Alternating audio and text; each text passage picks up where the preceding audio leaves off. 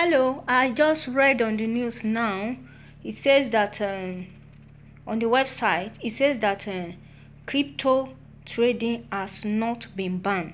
That is, the Nigerian Central Bank has not banned crypto trading. That crypto ban is not on an individual, so that crypto ban is on financial institutions only. That is, banks are not allowed to participate in crypto trading, but individuals can participate in crypto trading.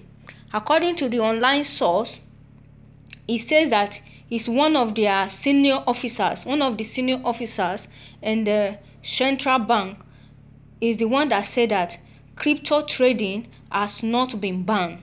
That crypto trading has only been banned for financial institutions. That is banks only are not allowed to do crypto trading, but individuals are allowed to do crypto trading. But how they are going to claim their funds is what I don't know. Thank you.